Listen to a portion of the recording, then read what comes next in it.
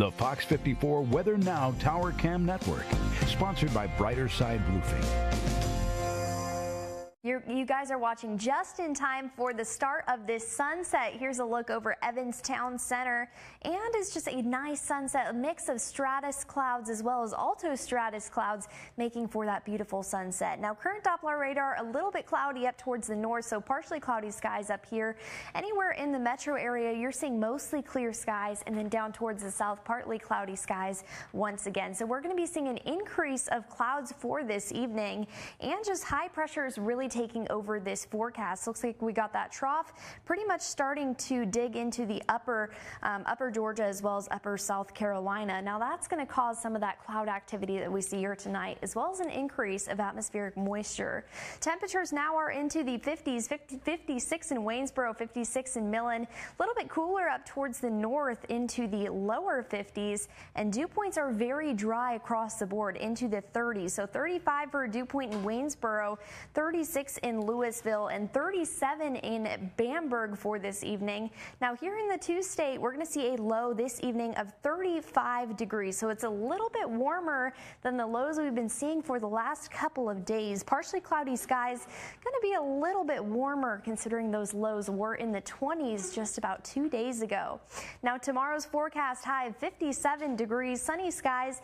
It's going to be a cooler day overall, especially with those dry conditions in the area. So here's a look into tomorrow. We're going to head into the rest of this evening, 6 p.m. to about 12 a.m. Going to see those clouds slowly increase, and then as we get into the morning hours, going to start to decrease once again. And for the most part, Thursday is going to be pretty much sunny across the board.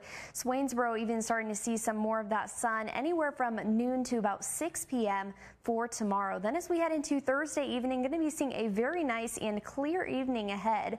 So for your rainfall outlook, we're staying relatively dry up until Friday. Going to start to see an increase of more clouds into the area by Saturday. Then we're going to see lots and lots of rainfall for both Saturday and Sunday night. Now this is from a cold front moving through off to the west. So we got high pressure staying in control for right now. Then off to the west, we got this low pressure cold front starting to form, and it really starts to make its way through northern Texas and then makes its way all the way up.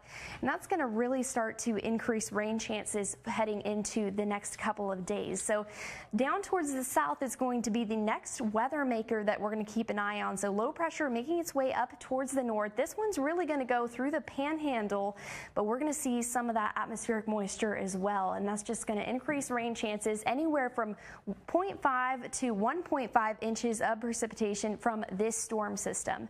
So here's a look at the next 3 days. We're staying into the 50s for the temperatures.